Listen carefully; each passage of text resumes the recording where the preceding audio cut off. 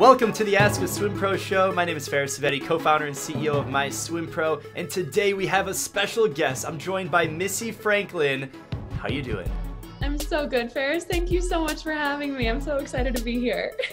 Yeah, we're excited to have you. So let's just get right into it. What has been your time in 2020? How's your year going? You know, I feel like it's more important than ever to keep things in perspective. And as hard as this year has been, I know that a lot of people are going through a lot worse than what we are. So I am doing just fine. My husband and I moved back to Colorado at the end of last year, right after getting married. And so honestly, we kind of got everything in like right in the nick of time. So we're so happy to have been here for the whole year. And we've been safe and healthy, knock on wood, and just lying low and trying to do as much work from home as possible. So it's honestly been good. We miss seeing our friends and family, and it's hard being away from people that you love. But other than that, we're doing just fine. Totally. Keep things in perspective. That's so important. So for everyone who's watching, who maybe for like the three people who don't know who you are, you know, 2-time Olympian, 5-time Olympic gold medalist, a ton of accolades, too long to list. What was some of the highlights from your professional swimming career? Oh, well, just to start off, I'm pretty sure it's more than 3 people that don't know. I would not expect that. But I think for me, obviously, the London Olympic Games were like such a dream come true. I mean, to be 17 years old and to go to your first Olympics and walk away with 4 golds and a bronze was such a surreal experience. And it was just incredible. Every single day felt like I needed to pinch myself. I couldn't believe what was happening. Sometimes I still feel like I need to pinch myself. I can't believe that was my life. And those are the experiences that I got to live out. So that was huge. But I think it's really about the journey. It's not about the destination. So even those big moments were so incredible and so amazing.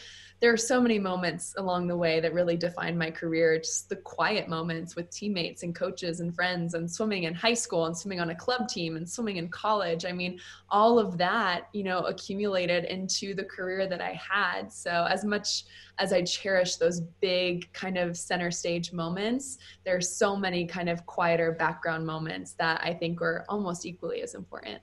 Yeah, totally. And I think a lot of people forget that, especially when they see, oh my God, Missy Franklin, it's like they see you on TV or on some social media posts. And, she's a swimmer like everyone else. She swam in college, good club swimming. Maybe some of those like behind the scenes moments, or were there any highlights or anything that stood out that wasn't like being on the podium?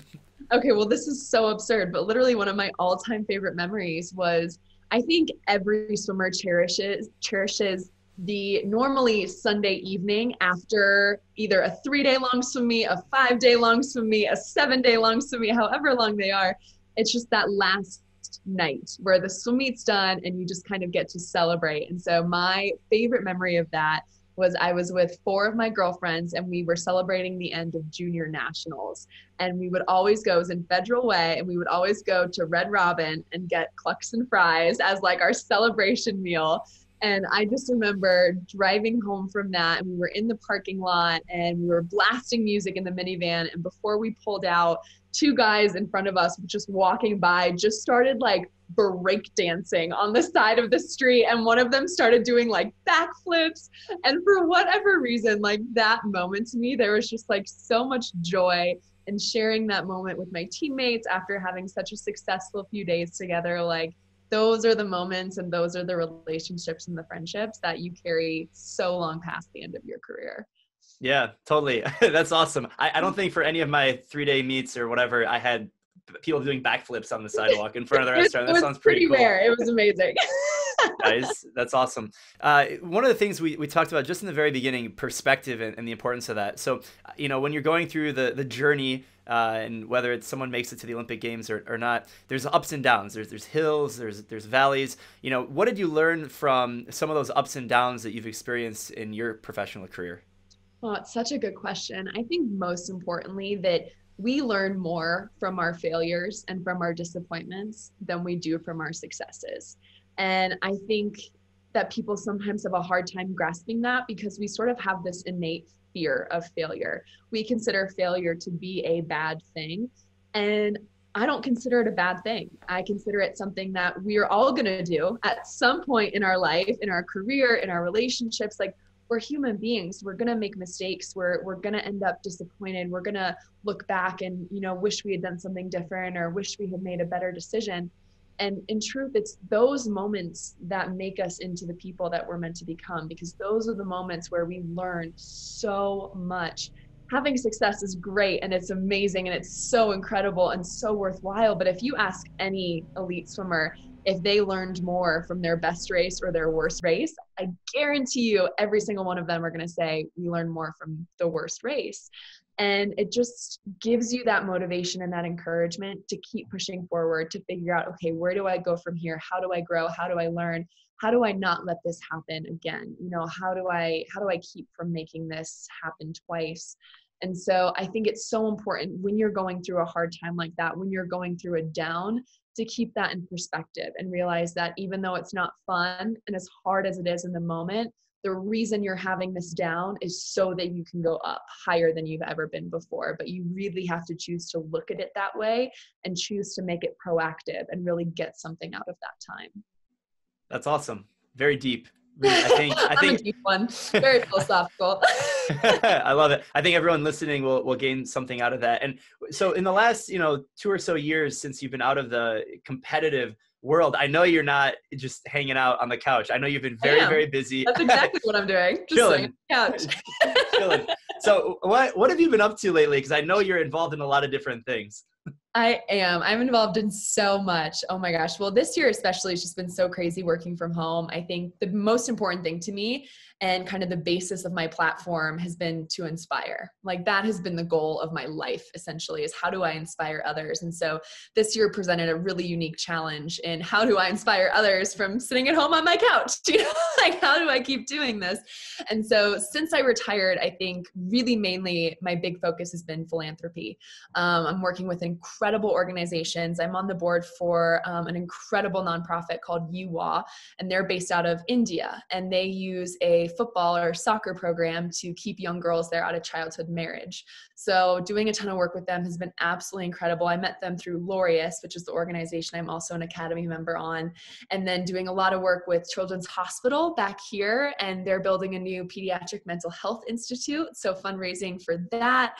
Still working with all the companies that supported me when I was swimming, but now as more of an ambassador. And then most recently, I'm so excited. I just announced the launch of my new course. So starting in January, I'm doing a 10-session series called Relentless Spirit. And each session is going to be related to something that I think is going to help make whoever is taking this with me not only a better swimmer, but a better person as well. So we're going to be talking about goal setting and nutrition and overcoming failure and backstroke technique and freestyle technique and positivity and so many different things in these 10 sessions. And they're going to happen every couple of days in January, and they're going to be live, which is going to be so fun because it'll be really interactive, really personal. And I'll be actually able to answer the questions that the people who are enrolled have and talk to them and really kind of have that time with them over the course of January. So that's my most recent endeavor that I'm so excited about. I can't wait to get to know everyone that's signed up for it. That's awesome, and I'm really happy you brought that up because you mentioned a few things there. We're gonna dive into it, but for anyone who's interested in learning more and signing up, we're gonna make sure it is linked in the description below. So make sure you guys check it out. One of the things that you mentioned is that they're taking the course with you, and then you mentioned the live sessions. So like, what is that gonna be like? Yeah, so I'm just so excited. So like I said, the sessions are going to be live. So they're 30-minute sessions, and I'm going to talk for about 15 to 20 minutes on that specific topic for that session. And then the rest of the time is going to be open to Q&A. So we can really get in personal with, if you have a specific question about nutrition, about goal setting, about confidence, I'm going to give you my honest answer, and we're really going to get into that. If you can't make the session live, you can still access the recorded versions, so there's no worry there. And then my goal is I'm going to try and create as many kind of documents as possible to go with each session, so that people will actually have physical takeaways with them to keep working on even long after the course is done. Because I don't want this to just be, okay, 30 minutes of goal setting, you think about it once and never touched again. This is about building blocks. This is about foundation. How do I set you up to continue working on these things for the rest of your career? Because if you do, I truly believe it's going to help you become a better athlete. Awesome. So let me get this straight. If you sign up for this, you're gonna get like 30-minute live sessions with you in a group setting at a somewhat regular base. So how long is this? January to when? When is this Yes, running? so I believe it's January 13th to the 26th, if that's right. It's sometime in there. And it's going to be every couple of days. And we're going to be doing it at around 5:30 p.m. Mountain Standard Time. We haven't nailed down a date yet.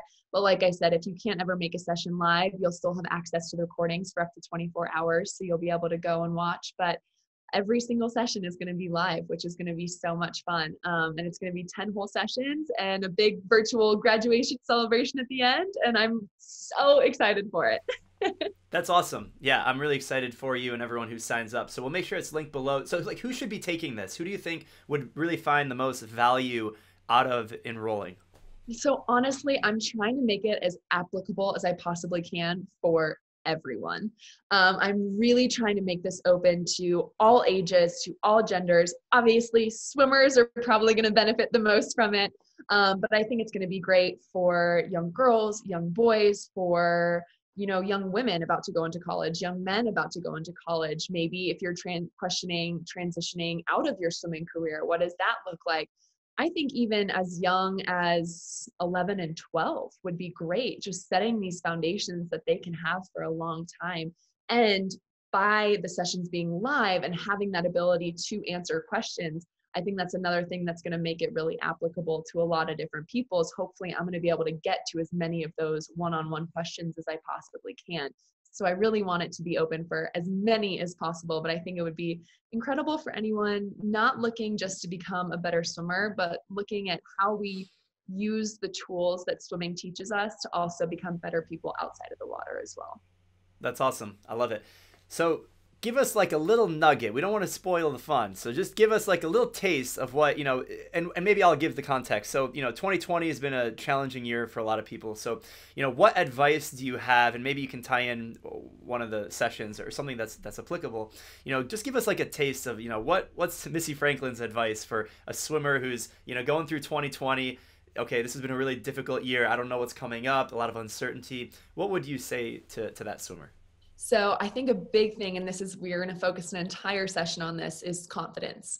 And I think a lot of us have taken huge confidence hits this year, especially when it comes to sport, because we haven't been swimming, we haven't been racing. And so if you've been out of the water for a while, if you're coming up on a big meet, or you don't even know when your next meet is going to be, how do you go into that with confidence, knowing that your training has been different, knowing that you haven't had the pool time that you're used to? And so we're going to kind of focus a whole session on how do you build confidence? What is confidence? Why is it important to have it? And addressing a lot of the doubts that we all face right before we get up on a block, and how do you face those thoughts and overcome them, and kind of be the person in that situation that doesn't fear nerves, but looks forward to them because you are in control. And so I think that applies again so far outside of the swimming realm, in so many different areas in life. But I think that's huge for a lot of athletes this year that just feel like they're not either where they left off before the pandemic started, and feel like they have a long way to go. I think that confidence is really important in keeping that journey not only fun, but it gives you encouragement along the way, knowing that you're making that progress and you're proud of yourself for that progress. Awesome. So be confident. And if you want to learn how to be confident like Missy Franklin, you can sign up at the description in the link below. So moving forward beyond your course, in 2021, we're heading into an Olympic year. And I was just curious, your thoughts on sort of the state of swimming and where you see like Team USA going from here. I think you were a part of a really interesting generation. People would put you with Michael Phelps and other, top studs. And now we've got like the next generation already. Like, what do you think of where the sport is going? I mean, I never have a doubt about where the sport is going. We are USA Swimming, and we are a part of a living legacy, which is so incredible. And it's such an honor. There have been so many that have come before us that we stand on the shoulders of. And now, those of us that are retired, hopefully we become the shoulders that this new generation comes. And it's just the most beautiful cycle. To be a part of something that has such an incredible history is so powerful. We have the most amazing talent in the whole world and the most amazing people, which I think is even better. I think we have so many amazing races to look forward to in 2021. And I have no doubt that Team USA is going to be exactly where they want to be come next summer. Totally. Is there any, to be more specific, any specific athletes you see? I remember, if we rewind, when you broke the world record in the 200 backstroke, I was like, oh my gosh, you just killed everyone. Like, this record's going to stay for like 20 years. And like, it just went down. Yeah. So like, are there any specific, maybe just nostalgia, like any events like 100 back or 200 back, or what events would you look at and be like, wow, this event's gotten really fast? I mean, well, you just said it. I mean, Regan Smith going a 57 and a 203 and 100 and 200 backstroke is absolute madness. Like, I can't even fathom that. I can't wrap my mind around it. So I can't wait to watch Regan swim. And of course, those are my events. So I just feel so connected to them. And I love not only racing them, but watching people race them. So I cannot wait to see her and what she's capable of. So many others too. I think Nathan Adrian particularly has been through so much in the past 2 years, and for him overcoming what he's done and to be going back and to have such a longevity in the sport as a male sprinter is truly unbelievable. So I'm so excited to watch him, to see what he does. I mean, there's just so many stories, so many people. I can't wait. I get so excited. Nice. And you mentioned Nathan Adrian, fellow Caeleb. I mean, the Cal squad specifically has got some superstars on both sides, men and women. Very, very cool. So we're going to wrap things up here with a game of this or that. Love it. Are you ready? I'm so ready. Let's do it. Here we go. iPhone or Android? iPhone. 200 back or 100 back? 200 back. Cat or dog? Dog, but I do love cats. We can see some furry friends on your Instagram. Speaking of social media, Instagram or TikTok? Oh, Instagram. I don't even have a TikTok. I can't. That's too much to handle. We got to get you, maybe after this, I'll convince you to get a TikTok. Football or basketball? Football. Okay. Car or truck? Truck. All right. All right. Movie or a book? Book. All right. How about international travel or domestic travel? Probably domestic, because it means we're probably going to see family or friends. Oh, I love it. I love it. Pancakes or waffles? Pancakes. Okay. Final question. The ocean or the mountains? Oh, mountains for sure. And speaking of which, you want to see Bernie's mountain? Hey, there we go. We have a guest appearance. Well, hello. Thank you for joining. Hi, buddy. Oh, that's awesome. I love it. Well, Missy, thank you. Mountains too. I figure, I mean, you're in Colorado, right? So I figured that was a gimme. That was a gimme right there. Sweet. Missy, thank you so much for being a guest on the Ask a Swim Pro show. We'll make sure everything we discuss is linked in the description down below. We wish you the very best in 2021 and beyond. Thank you so much. I so appreciate being here.